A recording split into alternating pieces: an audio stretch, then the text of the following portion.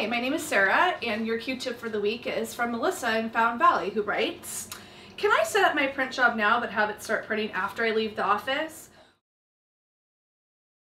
Well, yes you can, Melissa. This is called delayed printing, and it's available on almost every Xerox machine. Let me show you how it works.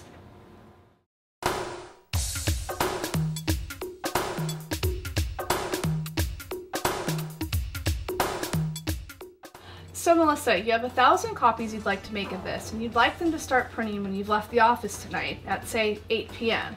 So it's, again, a very simple process. What we're going to do is we're going to go up to here and select print. The print driver is going to open up. You're going to click on Properties.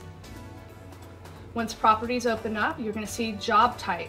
Under Job Type, open this screen up and scroll down to Delayed Print. Once you select Delayed Print, a time slot's going to open up, and you're going to want to click 8 p.m. 8, and we're going to change it to p.m. Press OK, OK, and OK again, and your job will be scheduled at 8 p.m.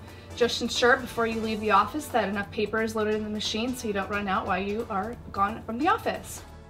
Melissa, when you come to the office tomorrow, your 1,000 documents will already be printed. It's as simple as that.